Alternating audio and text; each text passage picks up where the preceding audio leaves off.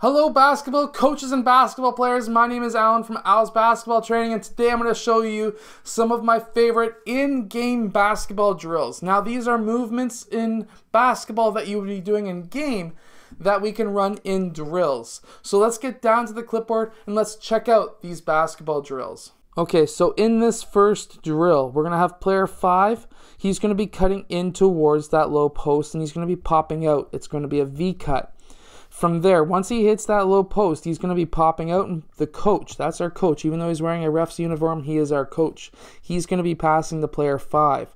Meanwhile, player 5 blue is going to try and recover, and player 5 red is going to take his shot before player 5 recovers to guard him.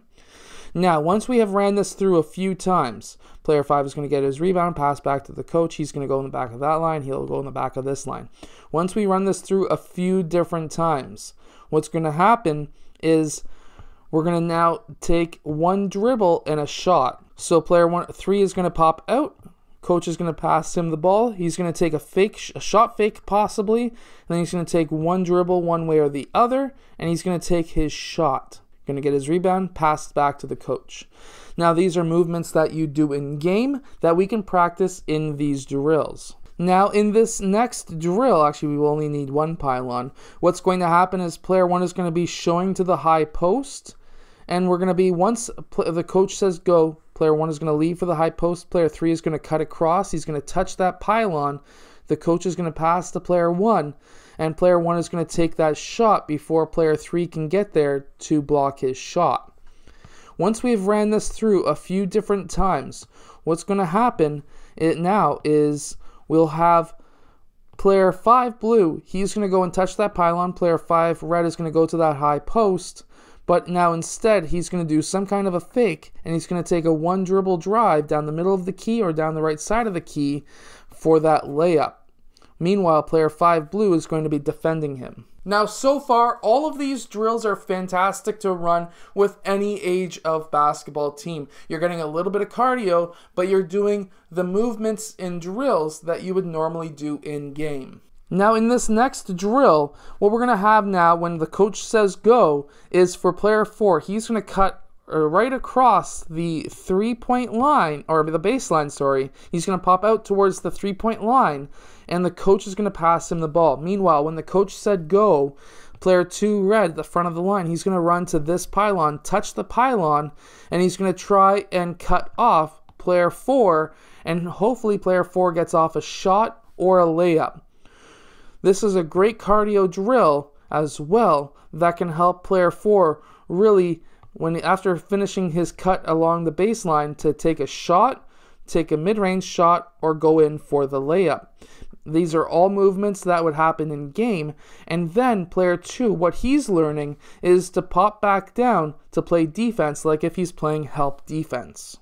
Now in this next drill, the right side is going to be the one boxing out the left side. So what we're going to have is two players, the first two players in line, and they're going to be defensive shuffling, both facing towards the rim. They're going to be defensive shuffling across the key. Each time they get to the side of the key, they're going to be touching that key's line, and they're going to be running back and forth, defensive sliding back and forth, sorry. Once the coach shoots the ball, they're going to go and have player 1 box out player 5, and then this ball needs to bounce once on the ground before one of those two players gets that ball. Now what we are hoping for is player 1 to get that ball. However, if player 5 gets that ball, that's 1 point for that team. You can run this drill up to 10 points if you would like, and whichever team wins, they can choose the punishment for the other team, whether that be skipping down court, squat jumps down court, running down court and back. It's totally up to that other team. And then once you have finished having one team being the box out team, you can switch it over so that now they're the team that's not boxing out. They're the ones trying to get around the box out to grab that rebound. Okay, so now we're going to be utilizing two coaches. If we don't have two coaches, we can get a parent or another player to throw up the shot. So what we're going to have is the first two players in line. One is going to be the rebounder. Another one is going to be the outlet pass. Same as down here, one is going to be the rebounder, one is going to be the outlet pass. And what's going to happen is both of these coaches are going to shoot the ball. The player 4 red and 5 blue are going to get that rebound. They're going to outlet the pass to player 3, in this case player 2 on the other side, and then they're going to be cutting down court.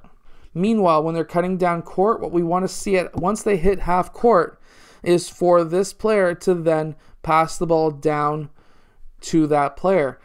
They're going to follow that pass, and meanwhile, they're going to try and catch up to play defense on that player without fouling. That player is going to finish with a layup, and then we're going to be going on to the next 2 players in line. Now, I hope that these drills help your team win more games with these in-game movements in drills. If they do, let us know in the comment section below. I would love to hear from you. If you have anything to add, leave the comment below as well. And I'll see you guys again later on today for the second video of the day.